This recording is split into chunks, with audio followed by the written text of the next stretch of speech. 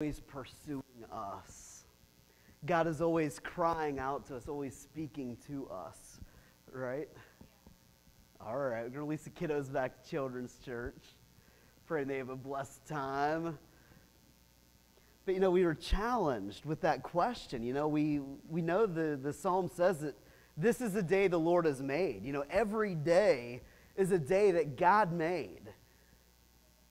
He purposed, He intentionally created this day, and we were sort of challenged with what are we going to fill it with? What are we going to fill this day with? Because although there may be times when we don't feel like it, the truth is God's never far from any one of us. God is not far from us. As we pursue Him, as we seek Him, He'll be found by us. Literally in James chapter 4, verse 8, just starting at the very first part here of the verse, we see this reality that as we come close to God, God comes close to us because He's never far. As we draw near to Him, He draws near to us. When Paul was reaching out to the people in Athens and he was sharing the good news about Jesus with them, he gave this reality. He described it this way in Acts 17. He said, "The God who made the world and everything in it, He's the Lord of heaven and earth. He doesn't live in temples built by human hands. He's not like all the other gods of this world. In fact, it says in verse 25 that He's not even served by human hands as if though He needs anything. Rather, our God Himself gives everyone life, gives everyone breath, gives everyone everything else that they need for life. From one man, He made all nations that they should inhabit the whole earth. And God Himself marked out their appointed times in history and the boundaries of their lands. God Himself decided all of those things ahead of time. It says in verse 27 that God had a purpose behind that. God did this so that they would seek Him, so that they would perhaps reach out for Him and find Him, though He's not far from any one of us. For in Him alone we live, we move, we have our being. As some of their very own prophets, he was quoting their prophets in all of this, he said that we are His offspring. See, God's not far from any of us if we choose to seek Him. If we choose to respond to Him. If we choose to respond to Him. God's desire is not to be far from us, but rather to live life together with us, in cooperation with us. He doesn't want us to be on our own, ever. He wants us to live and to work in cooperation, just as it was in the garden. In the beginning, before sin separated us, God walking with Adam and Eve in the cool of the garden, working together with them, giving them everything that they need in abundance. But often we really don't understand what it is to seek God. What we think is seeking God often really is not. And we just got to be honest with each other this morning. Because there's a drastic difference between seeking God and seeking the benefits of God. Although the two look very similar. They're as different as night is from day. Most of us have people in our lives that they only reach out to us when they need something, right? You see the text come across or the call, and you know before you even talk to them what they need. They need some money, they need bailed out from a situation. You got some skill, some ability that they need. It's the only reason they'll ever reach out to you. However, those people they really don't know us. They only know that thing about us, that we're able to do something or we're able to provide something, and that's all they really care about. They don't really take time to get to know us beyond that. They just know that they can reach out to us whenever they're in a bind. And if we took time to honestly analyze our relationship with God, how often are we that friend to Him? We're not really seeking to know His mind, His heart, to really build a relationship and to get to know Him. We just seek after Him when we need something from Him, right? And don't get me wrong, God wants to be our help in our time of need. He wants to be your provider of everything. His heart's desire is for all those things. He wants to meet every one of your needs. But he wants to be so much more. Like Abraham, he led him and he guided him, but he was called a friend of God. God actually wants to be your best friend, your BFF. You know, he wants to live life together with you. He wants you to get to know him beyond just what he's able to do for you. He wants to have a genuine, healthy relationship with you. And when we seek after God in that way, we're promised that we'll find him. So what we're considering this morning is what our response is to him.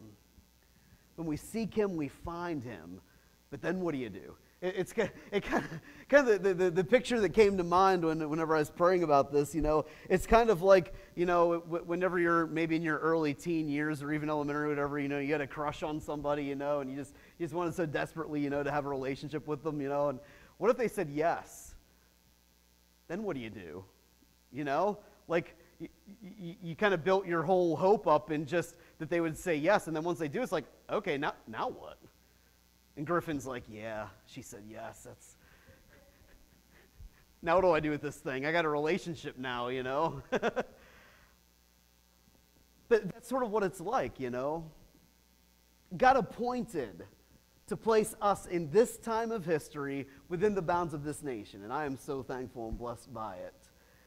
However, his desire is that we would seek after him. That's why we are here for such a time as this. He wants us to seek after him.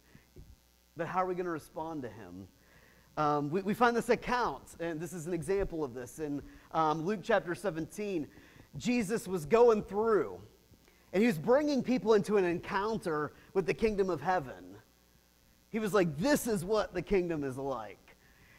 And when he encountered these 10 lepers, he healed them. He healed all 10 of them. You know, and I think if you were here in the morning service, I think Jason Jablonski shared a little bit about what it was like to live life as a leper in that time. Just amazing life transformation took place. So he healed those 10. He told them to go show themselves to the priest, you know, which if you're ever healed of the Lord, don't be afraid to go to a doctor. They're going to confirm that you're healed. You don't have to be afraid that they're going to find something. They'll confirm that you're healed. So he sent them off to the priest to confirm that healing. And an interesting thing happened. You know, they all had that encounter with God. They all received the same thing from the Lord, but only one came back, laid down their life before Jesus and said, thank you, and gave praise to God for the healing that he received. We have no idea what the other 9 did. They probably got busy with their own lives and caught up, and who knows what their end was. Crowds came for the benefits of God. They came pursuing Jesus because he would heal them, he would deliver them, he would restore them, he would forgive them, right? Crowds came to receive the ministry of Jesus in that way. They came to hear his teaching. But just a few laid down their lives to follow him. Only a few. Only a few. Revival is awesome. It's exciting to be a part of. If you've ever tasted and seen a move of revival, you know, I know in modern day, if you've ever went to Toronto and that blessing is being poured out, or down in Brownsville, you know, and ever all that was taking place, it's amazing. When true, genuine revival breaks out, when the Spirit of God moves, it is amazing to be a part of. It's like when the church first began at Pentecost, you know, people are getting saved, they're getting Spirit-filled, they're getting healed, they're getting delivered, they're getting sent out in the mission field, they're receiving spiritual gifts. All this crazy stuff is happening, and crowds come out to receive it and to be a part of it, just to see what God's doing. They come out for the benefits of God, but why does God choose to move in such ways then, if he knows that about people? Was it just to attract a large group of people? Was it just to give them signs that make people wonder? I've heard of all kinds of crazy things happening. We've seen a little bit of even here, you know, like gold dust. I've got videos of these microphones being covered in gold dust. It was insane. And the floor, and like it was there. Like it wasn't in my imagination, and it's not here now. But it's like God, why? Why would you do that? You know, it's amazing when God moves in that way. So, what is the purpose of signs, wonders, and miracles? Why does God do that? Why does he move in that way? Well, if you want to get ahead of me and take a look at Matthew chapter 10 and 11, we're going to spend time there. We're going to see what the purpose was by Jesus' own account and his own testimony of what was happening when he was bringing revival, when revival was breaking out to God's own people, the Jews. In fact, this revival, this move of the Spirit was such a huge task that he didn't just do it himself. He equipped and he empowered teams of people to go out and to minister. In Matthew chapter 10, verses 1 through 8, it says that Jesus called his 12 disciples to him, and he gave them authority to drive out impure spirits, to heal every sickness, to heal every disease. And then he goes through and he lists the names of the 12 apostles. And it says these 12 Jesus sent out with the following instructions. This is all they needed. This was their seminary training. They had power, they had authority, and he told them this. Do not go among the Gentiles or enter any town of the Samaritans. Their time hasn't come yet. It's now, but it wasn't at that time. He said, go rather to the lost sheep of Israel. And as you go, proclaim this message. The kingdom of heaven has come near. That was the message they were to preach. The kingdom of heaven is here. And he told them to do these things with the authority and the power that they were given. Heal the sick, raise the dead, cleanse those who have leprosy, drive out demons. Freely you have received, freely give. That's the synopsis of ministry. Everything you freely receive from God, you freely give away to other people. In fact, there's another account where he sent out and empowered 72 people to do the same. Today, he's equipped and empowered all of us to do that, to go out, to proclaim the kingdom of heaven is here. He equips us to do all these things, to continue the ministry that Jesus had started. And then we see Jesus also went out and ministered in Matthew chapter 11. And it says that after Jesus finished instructed the 12 disciples, he himself went out from there to teach and preach in the towns of Galilee. He's going back home. When John, who was in prison, heard about the deeds of the Messiah, you see, here's a purpose behind the signs, wonders, and miracles. It gets people talking, doesn't it? People start talking whenever things start happening like that. John and his disciples heard the deeds of the Messiah. And so he sent his disciples, John sent his disciples to ask Jesus, are you the one who is to come? Or should we expect someone else? Are you for real, Jesus? Are you the Messiah? Are you the one we've been waiting for? And Jesus replied to his disciples in this way. He's like, just go back and report to John everything you heard and saw. The blind receive sight, the lame walk, those who have leprosy are cleansed, the deaf hear, the dead are raised, and good news is proclaimed to the poor. Blessed is anyone who doesn't stumble on account of me. Don't stumble. Don't get tripped up on things whenever the Spirit starts moving and God starts doing the miraculous. And it says as John's disciples were leaving, Jesus began to speak to the crowd about John. He asked them questions. He wanted to know what they thought about John. He said, what did you go out in the wilderness to see? Was it just a reed swayed by the wind? Well, if not, then what did you go out to see? Was it a man dressed in fine clothes? No. Those who wear fine clothes are in king's palaces. So then what did you go out to see? Was it a prophet? Yes, I tell you, and more than a prophet. He was the one about whom it is written, I will send my messenger ahead of you who will prepare the way before you. Who knows our God is a way maker where there is no other way. He will work a miracle on our behalf to release his kingdom here on the earth, bringing all of its provision, bringing our defense, bringing our answers, our solutions. He will do it.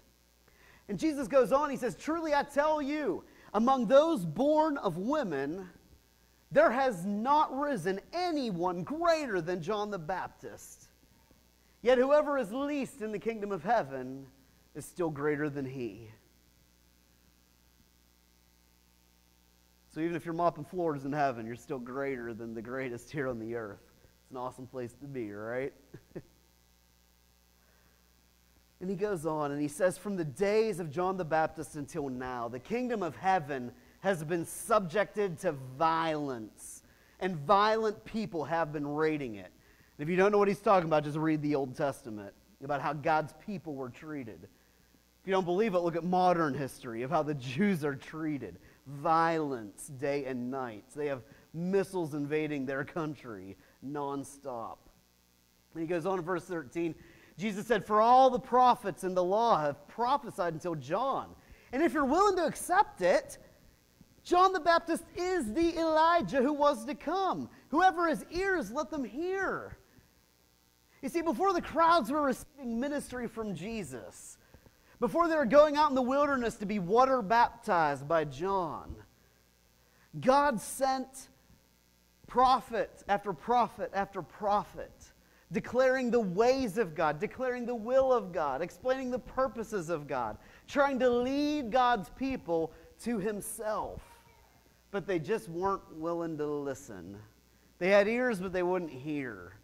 They wanted to live life their own way, and things haven't really changed all that much, have they? God is still crying out to all of us, but so many of us we don't want to submit to God's ways. We just want to live life our own way, what we think is right. They wanted the blessing and provision of God, though, right? They wanted the blessing and the provision of God. They wanted all of God's benefits, but they didn't want to submit to his will or his ways. You know, we want to have our cake and eat it too, right? That's kind of the cliche saying out there, right? But it just doesn't work that way. It just doesn't work that way. Our Creator knows why we were created. He knows the best way to live this life, regardless of what we may think. His ways are just better. And you can put his ways to the test. Try living life his way. Try living an honest life and see if the truth sets you free. Because you don't have to remember what lie you told this person, that person, and that person. You don't have to keep it all straight. You don't have to worry about that person talking to that person. Just speak the truth and it sets you free. Work hard for a living and purchase your things instead of stealing them or trying to find some free way of getting about them, right? Just try God's ways. Try them out and see that they're better. His principles are true. They're the purpose for which we were created.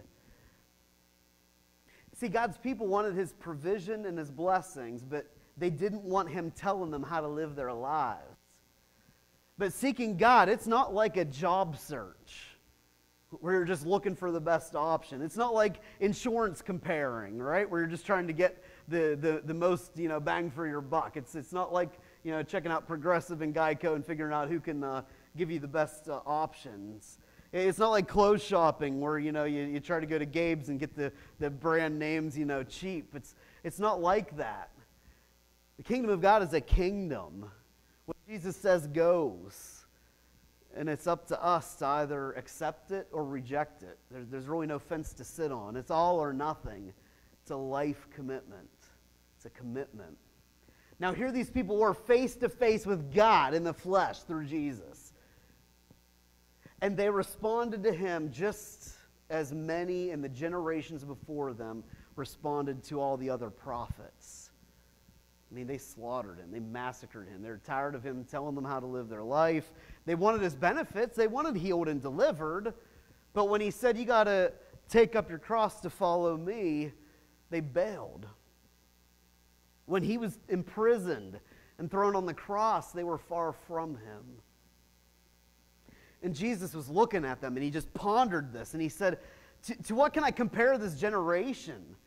They're like children sitting in the marketplace, calling out to everyone. We played the pipe for you, but you didn't dance. We sang a dirge, but you didn't mourn. How often do we do things for God? We say we're being obedient to him only with the motive of receiving something from him. We just want his blessing. We just want something from God. It's the only reason we're doing, trying to live life his way. It's not because we actually love him and appreciate what he has done for us. It's just to get something from him. How often do we do things with the motive of just getting God's attention or invoking his generosity? Jesus compared it to essentially those who play music out on the streets wanting to get noticed or wanting to receive some money, right? That's why they're playing. They may love music, but that's not the motive for why they're playing out on the street corner, right? We were at Walmart in Indiana the other day, and there's this guy playing the violin. Man, it was just amazing, But, of course, he had his can in front of him, I mean, he was sharing his gift with people, but he wanted something in return. He wanted cash. He wanted money. How often is that our relationship with God? I'm going to obediently follow you. Just make something good out of this mess in my life. And then he does. And then once life's going good, you kind of forget about God's ways, right? And you just kind of live life on your own. So many people do it. We're all susceptible to it.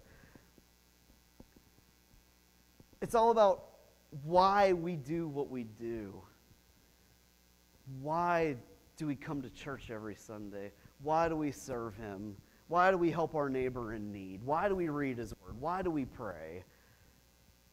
Is it because we just want to get to know our Jesus better? Because we love him? We admire him? We want to be more like him? Or is it because we just want something from him? And it's okay if people misunderstand and misinterpret you and they malign your motives, right? People are going to do that. People are people. People can be nasty. They will misunderstand you. They will misinterpret you. They will falsely accuse you. But as long as you know what your heart motives are, that they are pure, that you're just trying your best to do what God has called you to do, you're good. In fact, Jesus said, John came neither eating or drinking, but they said he has a demon. And here I am, Jesus said, the Son of Man. I came eating and drinking, and they say, I'm a glutton, I'm a drunk, I'm a friend of tax collectors and sinners. But you know what? Wisdom is proved right by her deeds. Just let the fruit of your life shut up the mouths of the haters, right? Let the fruit of your life and why you're doing what you're doing just silence everyone who speaks against you. That's what Jesus did. He didn't even defend himself on the cross. He just let his life speak for itself. And then Jesus goes on here in verse 20. And he kind of goes on this rant. He said Jesus began to denounce.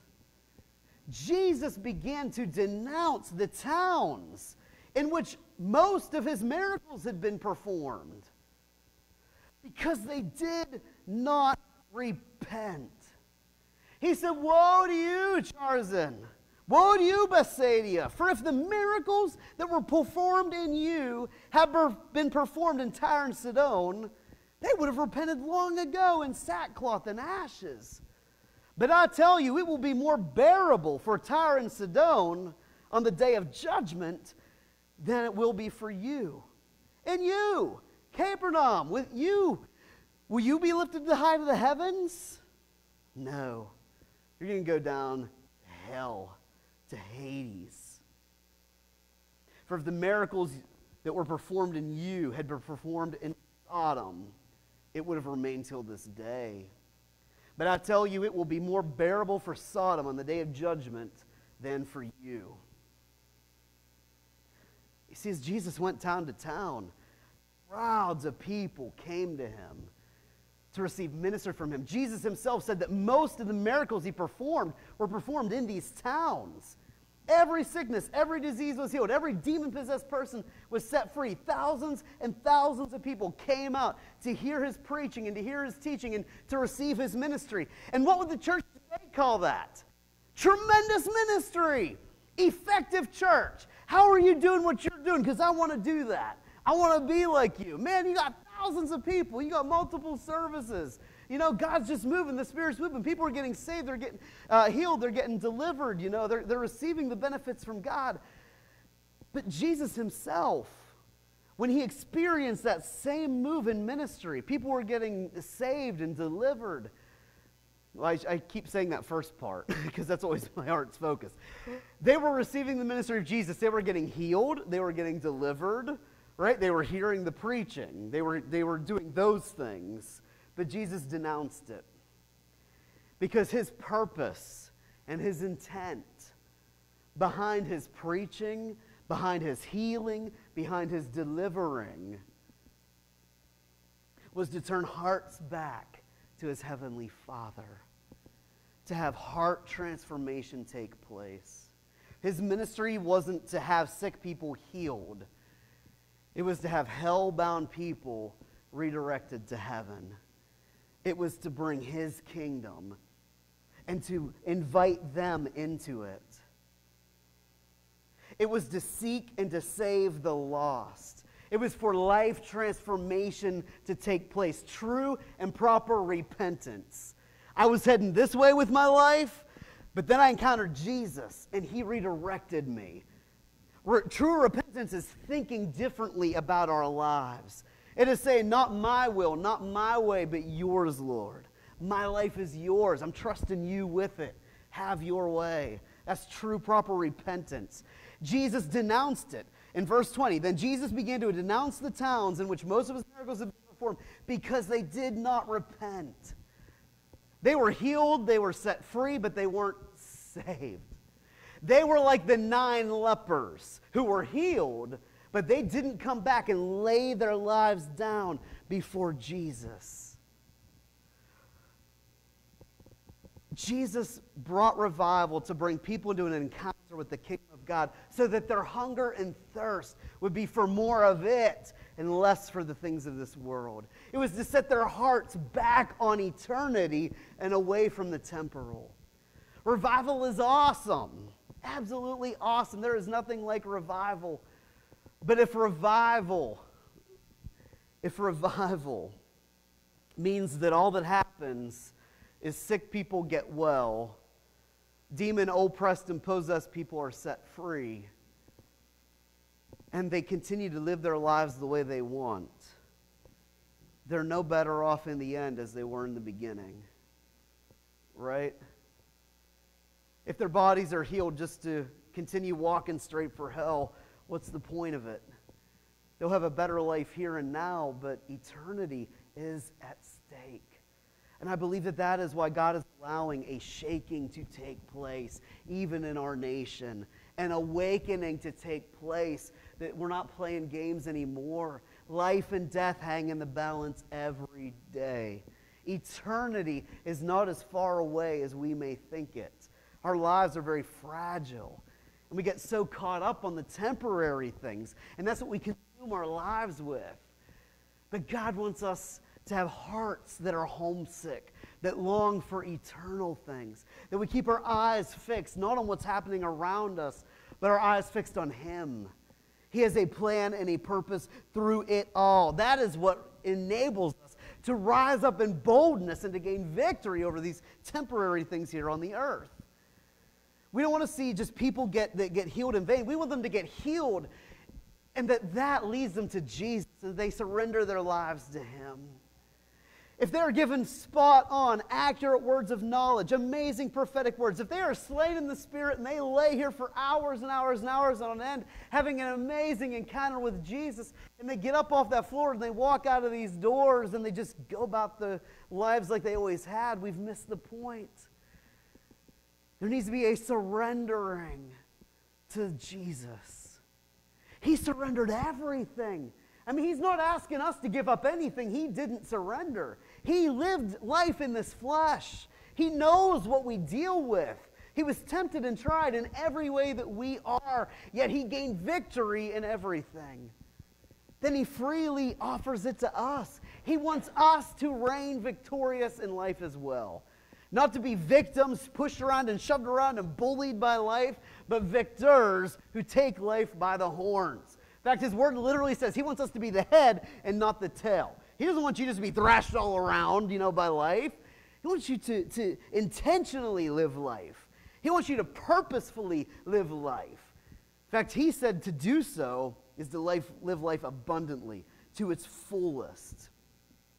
God wants to see real, genuine life transformation taking place. That's what revival is all about. That's what signs, wonders, and miracles are all about. They are literally signs to point people to Jesus. That He's not some made-up entity like all the other gods of all the other religions. He's real. He's alive. And I'll tell you what, nothing says, I love you, more than a sickness being healed. More than some oppression that you just can't get free from. Some addiction that has just consumed your life being set free. There is no greater expression of love than what Jesus has done for us, to lay down his life for us. And what Jesus proved on the cross is that when we choose to lay down our life for the Father, he will lift it up. He will give it purpose. He will give it abundance. He will pour out such blessing into it that you'll never count the cost of what you gave up. Because his life is just so rich, so full, so abundant, that it doesn't matter what we gave up here in this lifetime. Jesus ends his lament with this beckoning. That is his beckoning to us this morning.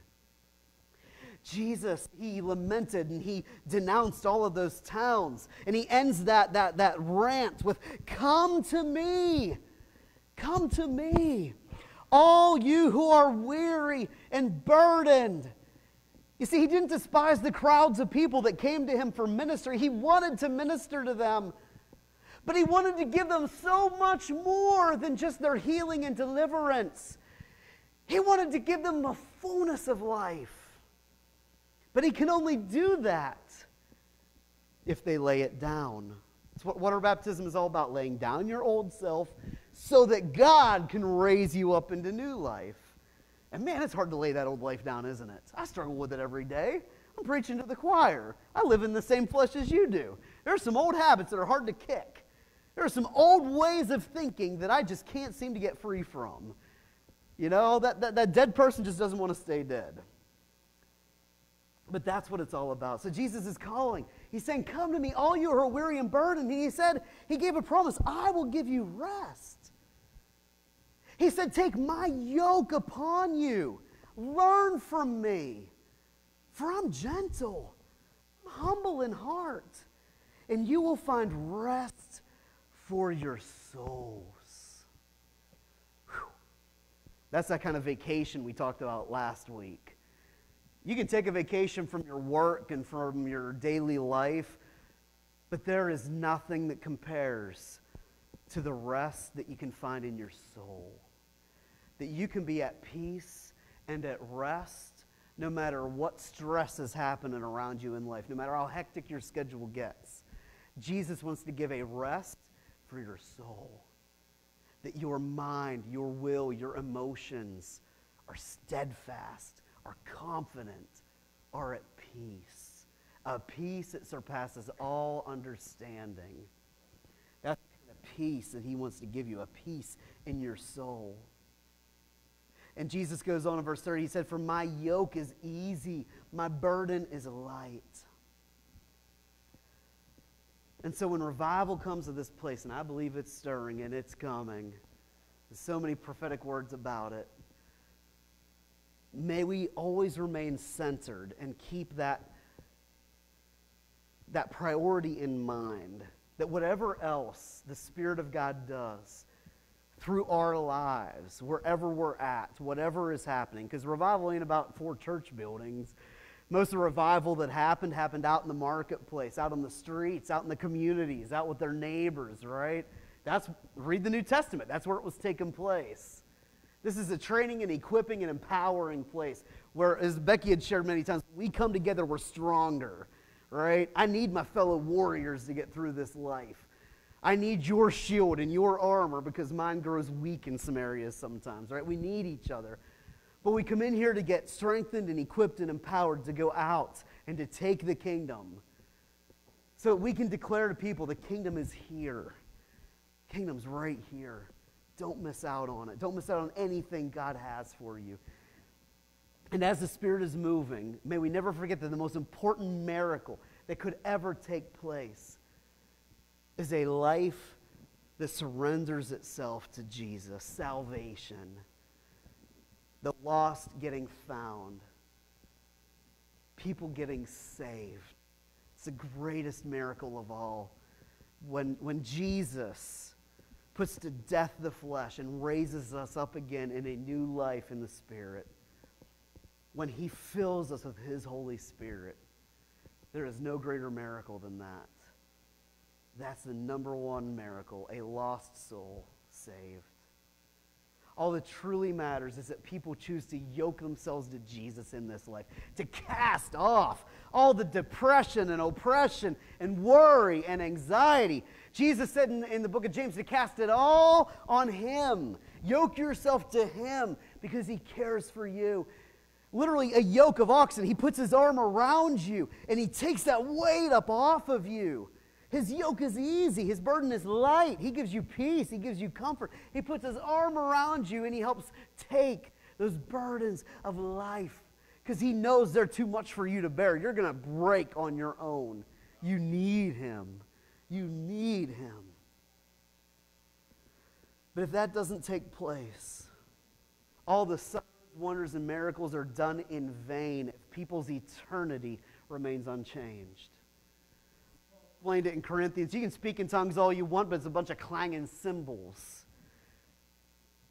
if people don't encounter the love of God.